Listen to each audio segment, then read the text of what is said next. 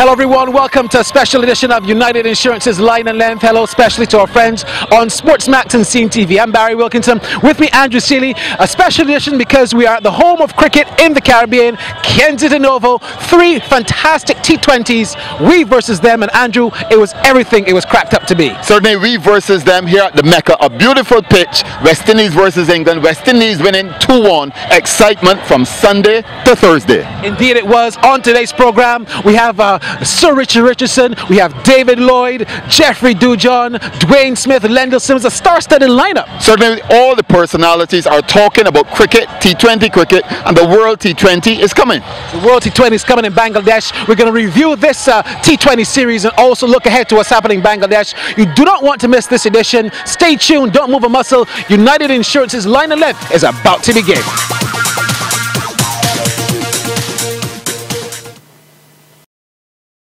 When you are insured with United Insurance, you know you're in safe hands because our AM Best Excellent rating means that we have the financial strength and stability to protect your prized possessions. Rely on the company that understands your needs for property, motor, business, and marine insurance. For all your general insurance needs, choose United Insurance. Got it in my hand, yeah. My Barbados, my bank. Got to understand, yeah. My Barbados, my bank. Ain't nothing like a cool bank fair. None of them others just can't compare. You just got to love that taste. It's a world-class thing this land makes. Whether I'm cruising or at the bar, whether I'm at home, my bank fair is never far. For this blessing, got to give God thanks. My Barbados, my thanks.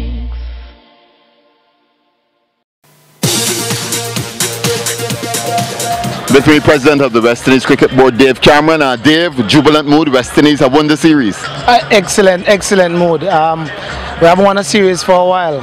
But you know, everybody has been looking at the performance of the team in the last bunch of 2020s. We've lost, 5 coming into this series. But we must always remember we've not been playing the actual T20 squad. You know, because of how the schedules are set up. You play a couple of test matches, you play a few ODIs, and then you play maybe 1 or 2 T20s. We've been largely using the guys who are 50 over specialists. And so that's one of the reasons like a Santoki would not have been playing. Now our squad for the World Cup, the World T20 is assembled. And you can see the difference. People like Dwayne Smith has made a Santoki. And so we have always said we are about the events. Those big events, at the end of the day, we're going to this tournament as the defending champions, and we proved that today. Well, certainly the team looks particularly good because sometimes you can win and you don't look as if you are in charge. But the West Indies team have won 2 games consecutively and they have looked good on both days. And like I say, you know, this is now our T20 team. I think if you look at our batting, we have about 8 or 9 match winners in this team with the bat. And then you look at the bowling, you have the Narayans, the Badri, Santoki. Any one of them on the day again could win it with the ball. So, you know, we're very excited about this team and we're looking to take the trophy back to the shores of the Caribbean. But certainly Bangladesh will be a major challenge because of the difference in pitches. But certainly the preparation here from playing against an England team, which is a pretty good team, and the fact that perhaps South Africa and Australia would not have had the type of practice probably means that West Indies could go into the tournament as pre-tournament favourites. Well, like I said to you, Andrew, we are the defending champions. So we're going into the tournament as the favourites. Irrespective of what anybody says, we believe we're the favourites. But we are concerned, we are mindful that it's Bangladesh. That is why we brought a couple of slow bowlers. That is why we have Saklin Mustak with the team to assist us with that kind of pitches in Bangladesh. So I think overall from the preparation, the guys are ready and we're just raring to go. Okay, if we look a bit beyond Bangladesh and the World T20, perhaps just looking forward, we understand both New Zealand and Bangladesh are coming for 2 test series as we go back to test cricket later in the year. Are we prepared for those 2 tournaments? Well, we're not prepared as yet. We are preparing now to defend our championship in Bangladesh. But we've organized a period just after the IPL in which we'll be able to get the guys back in the mind frame of Test cricket just before New Zealand comes. So we will be ready by then. Thank you very much, Dave Cameron. Cheers.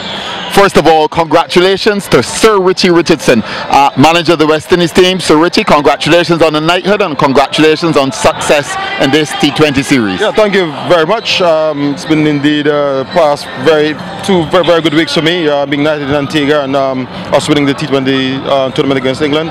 So I'm very excited at this time. So Richie, when you first heard from the government of Antigua and Barbuda that you were going to be knighted, were you surprised?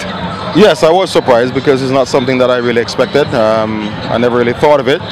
When they called me at first, I was a bit excited, but at the same time I wasn't sure. But when I got the official word, you know, I just couldn't believe it. I was really over the moon, and I'm very grateful to the government and the people of Antigua and Barbuda to have bestowed such a wonderful honor on me. And to have been knighted as well alongside Sir Andy Roberts and Sir Curtly Ambrose, it obviously gives you a special feeling knowing that all of you haven't come out from this small island of Antigua. Yeah, most certainly. I mean, we're very proud. Very small island, as you say, 108 square miles, 75,000 people, and to produce 17 Test cricketers who are still alive today is just unbelievable. You know, and to have produced 4 knights, you know, I mean, it's just unbelievable. And so we're very proud as Antiguans and Barbudans, and we just hope that we can set an example, or we have set an example for young aspiring sportsmen and women. And Richie, since you've left the game, or Sir Richie I should say, that you've left the game on the field, you're now taking up a different role. How is it going as the manager of the West Indies team? Perhaps the most challenging job in the region. Well, for me, I'm still learning as I go along. For me, the greatest thing is to be able to work along with the young players in particular. I've always seen myself as a servant to West Indies cricket, and I will always do whatever I can to help West Indies cricket. But I enjoy working with the players, enjoy working with the youngsters in particular, and anything I can do to contribute to the further development of West Indies cricket, I'm more than happy. And of course, this success here in Barbados on the T20, and you move on to Bangladesh, it's non-stop cricket. Are you looking forward to the West Indies retaining that T20 championship? Yeah, most certainly. You know, we're defending champions, and we've got to go and defend well.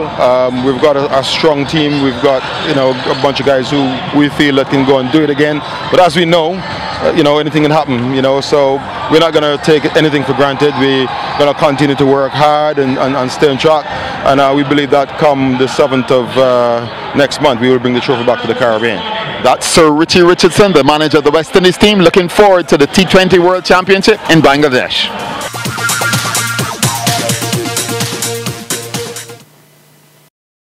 When you are insured with United Insurance, you know you're in safe hands because our AM Best Excellent rating means that we have the financial strength and stability to protect your prized possessions. Rely on the company that understands your needs for property, motor, business, and marine insurance. For all your general insurance needs, choose United Insurance. Got it in my hand, yeah. My Barbados, my baby. Got to understand, yeah. My Barbados, my baby. Ain't nothing like a cool bank fair. None of them others just can't compare. You just got to love that taste. It's a world-class thing this land makes. Whether I'm cruising or at a bar, whether I'm at home, my bank fair is never far. For this blessing, got to give God thanks. My Barbados, my thanks.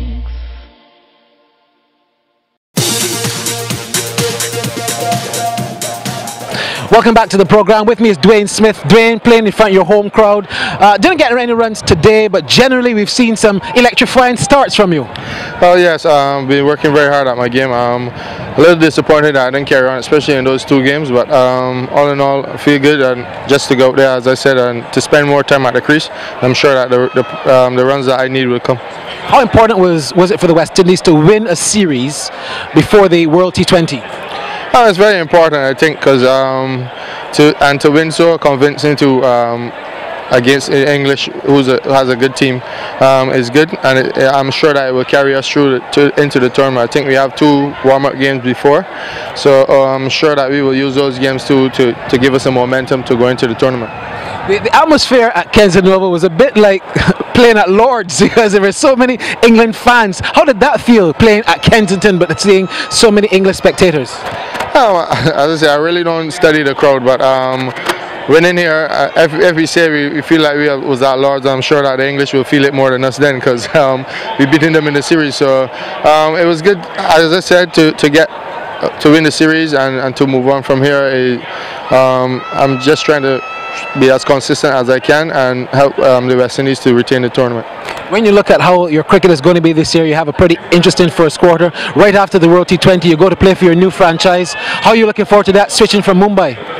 Right now, I'm just focused on the World Cup, to be serious. When that time comes, then I'll look forward to representing Chennai. I'm sure that it will be an exciting time with them, because I've seen them play. I've played against them a good set of times too, so I know how they play, and I'm sure that I would fit in with them. But right now, I'm just focused on getting West Indies to retain the title. Where do you think is the strength right now in the West Indies team? As I see it, I was talking to coach earlier and saying that at some point in time there was always somebody that step up, and I'm sure that if we can go through the tournament like this, I'm sure that we will retain the title. All right, Dwayne, all the best, and we look forward to seeing you in Bangladesh after a good run in the West Indies. Yes, thanks, man. So one of the most sensational batting we've seen has been from Lendl Simmons. Really looking good, Lendl. Your form is going on the up, heading towards Bangladesh. Yeah, it's a new position for me, batting at number 4 in 2020, so I just adapting to it. Just playing the situation as I see it. Have a bit of form coming into this game from the one days, so it has been good. A couple of banks the guys are going to drink tonight, although you didn't win today, still won the series 2-1, and your contribution throughout was great. Yeah, it's been a while since we have won a series. It's a good feeling. Hope that is a sign of good things to come. Sure the guys enjoy that feeling, and hopefully tonight we can celebrate. When you look at how things are going to Bangladesh, it's going to be an interesting series. How do you look at the teams that you're playing against? A tough draw? Yeah, there's no easy group. There's 2 groups and no easy group there. We have some tough games, India, Australia, Pakistan. Those are not easy teams, but once we play to our potential and everyone does their part, we should come out successful. Where's the strength right now in the side, what you would say? I think our strength is our bowling, but once we come good with our batting, that has been our downfall for the last couple of series, last year's going by. So once we get a good start, which is most important, and we bat the middle overs good, we can finish good. Do you think that you're going to stick at that number 4 position, or I should say, would you like to stick at that number 4 position for the World T20? It's not my choice to say. We have Chris Gale, Dwayne Smith, Fletcher, Johnson Charles, who are openers. I'm also opener, but I think I'm best suited at number 4 to fit in the team. So that's my role, so I'll play it. All right, Lendl, all the best and good luck in Bangladesh. Thank you. With me, David Lloyd, former England player and also the coach of the England team. David, West Indies have won the series. England are a bit disappointing here in the Caribbean. Yeah, just in this game, the second game, it was neck and neck after 18 overs, 136 each. But then you get the firepower of the West Indies, the way that Sammy bosses the situation. I think the real contenders, the West Indies, for the World T20, they've got everything covered. They've got the bowlers, they've got the slow bowlers, they've got some canny pace bowlers, they've got the guile of Dwayne Bravo, and then the players who come in from Gale downwards, they just keep coming. And Sammy coming in lower middle order, he's devastating. Okay, as we look towards the World T20, not many people had the West Indies to win the last time in 2012. I know in 2014 again it looks as if West Indies could start as favourites. I won money last time. I got money last time, and I'll be having a little tickle on the West Indies again. It's in Bangladesh, and I would say that the Asian countries like India may be firm favourites, but if West Indies can hold in there, hang together, I think they do it properly. 2020 cricket, they're clever with the bowlers. They've got Narayan, who's an absolute trump card, and then all these batsmen come in one after another with no fear. And I'll tell you this, that the infielders in that 30-yard circle are not in the game. West Indies batters just keep hitting it out of the ground. As a former England coach, how disappointed are you with the England team in the T20? I'm not disappointed. I think the rebuilding, I think that it's 2 steps forward, 1 back, and then another couple back. Realistically, we won't win the T20 World Cup. What they're looking to do in the final game here, if they can get a scalp, now if that scalp is one of the big shots, which I think it is, the West Indies, it might just give them impetus for Bangladesh, but there are better teams out there in Bangladesh. If we talk about something a little controversial, Kevin Peterson no longer part of the England setup. Yeah. Your thoughts on that? I have no view other than he's a 34-year-old. who's averaged 32 in Test match cricket in the last 18 months. They're rebuilding, they're moving on. And I think it's between the two of them, Kevin and the people who are managing, have decided that it's time to leave and say your goodbyes. And for the England team, there will always be 11 players out there, whichever country it is, there will always be 11, and so they're moving forward. And they may just have to take a hit now and again. Kevin has been fabulous for England. He's the best player I've ever seen play for England. I've seen a lot. But I think it's time to move on. And David Lloyd himself, any thoughts of taking up the challenge of coaching the England team at this stage? Andrew Seeley, absolutely not. With me, Jeffrey Dujon. Jeffrey, you've been following the tour West Indies versus England, first of all in Antigua, now here in Barbados. Your thoughts on the West Indies performance, especially here in Barbados in the three T20s?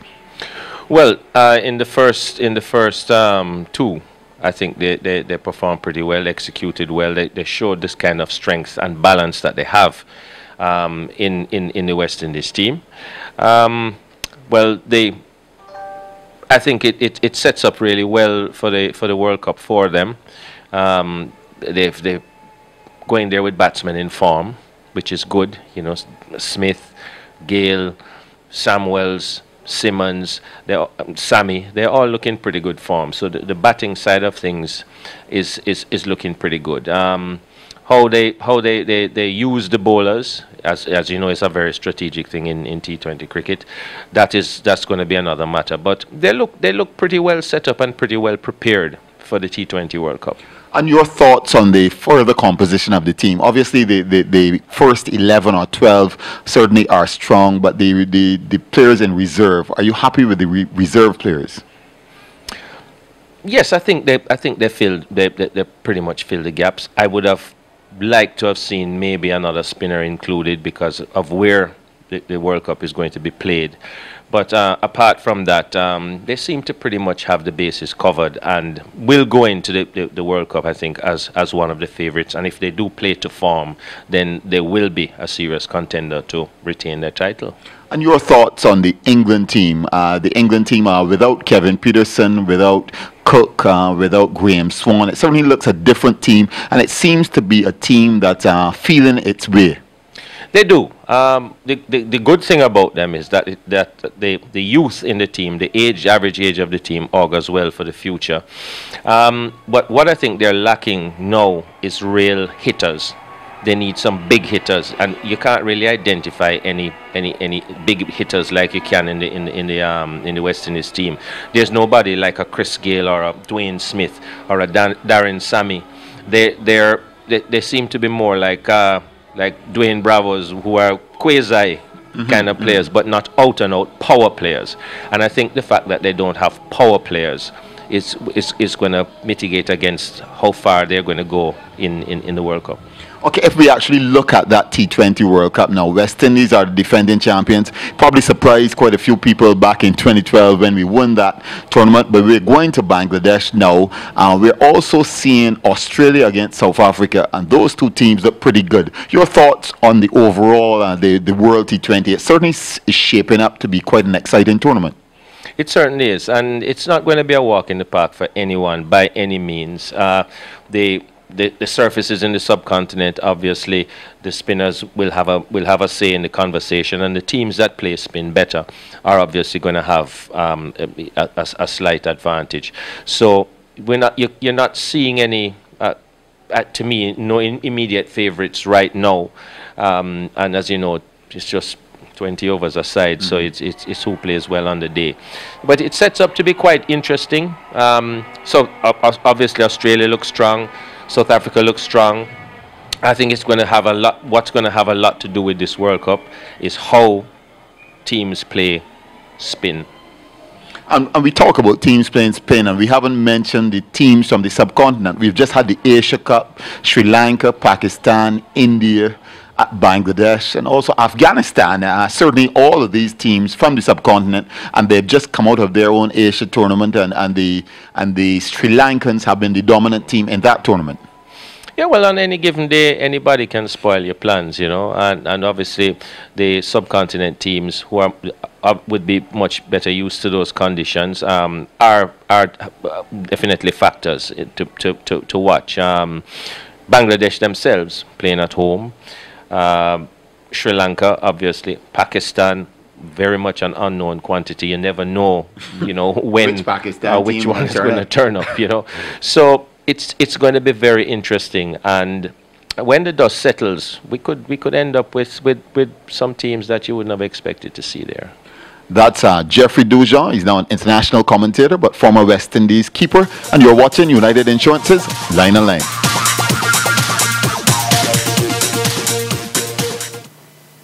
When you are insured with United Insurance, you know what it feels like to feel this safe. Choose the financially strong regional insurance company with the strength and stability to protect your prized possessions. For property, motor, business, and marine insurance, you're in safe hands with United Insurance. Got it in my hand, yeah. My Barbados, my baby. Got to understand, yeah. My Barbados, my baby. Ain't nothing like a cool bank fair. None of them others just can't compare. You just got to love that taste. It's a world-class thing this land makes. Whether I'm cruising or at the bar, whether I'm at home, my bank fair is never far. For this blessing, got to give God thanks. My Barbados, my thanks.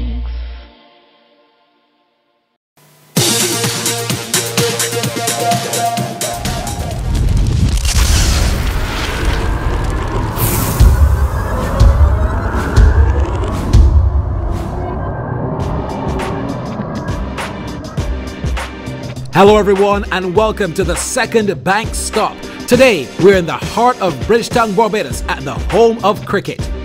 Banks welcomes you to Kensington Oval for the second bank stop. Banks beer has been flowing all day and all the fans have been having a ball. It was no surprise either as the West Indies completed a series victory over England.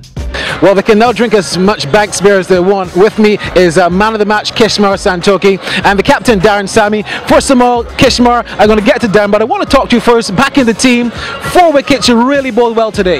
Yeah, I did bowl well. I just used the condition. I watched from the sideline the other day and the pitch. I realized if you bowl a lot of slow ball, you get the result. So all in all, I just go there and put it into the game, and it worked well for me today. Darren, were you proud of how Kishmar, man of the match performance, coming back into the team, was out a little bit for the injury, and first game didn't look like if he missed anything? Well, Kishmar is a guy we always want in the team. When he got his opportunity against Ireland in Jamaica, the way he bowled, I said to the coach and the selectors, we're going to have a headache. Once he's in there, we're going to have a headache to pick the 11. And Narayan, we didn't risk him today. Kishmar getting his chance and he shows why we're going to have a headache. Because Narayan got to come back.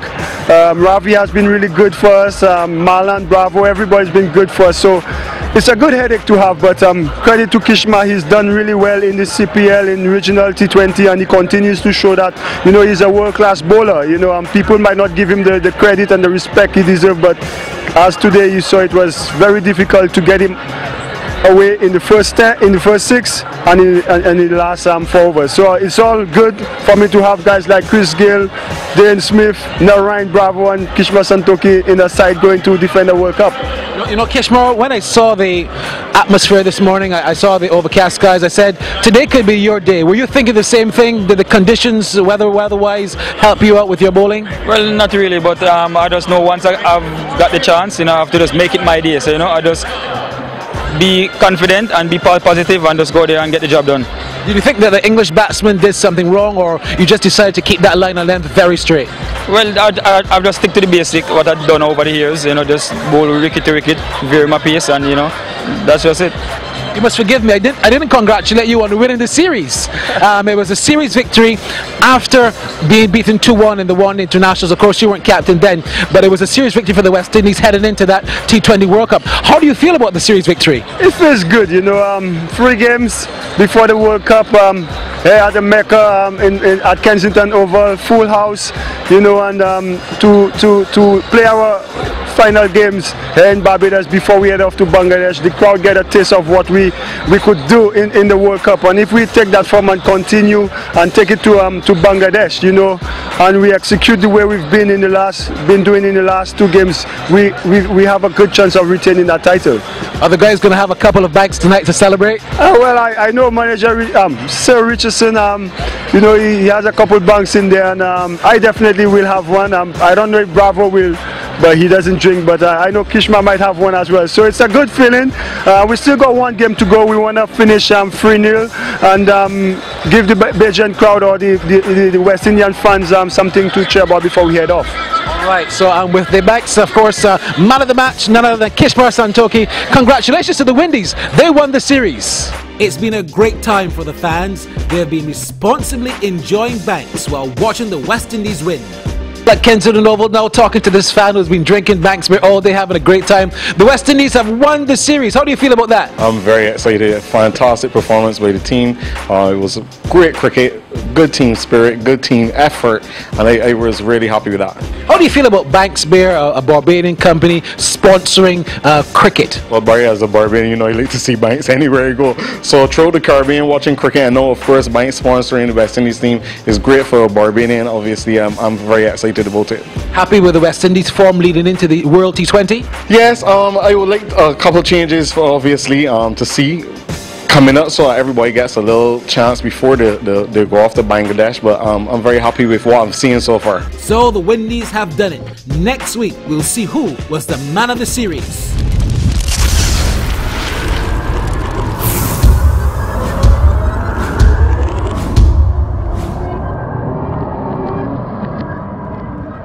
So thank you so much for joining us from Kensington Oval for United Insurance's Line and Length. We'll see you next week. Of course, the World T20 starts next week.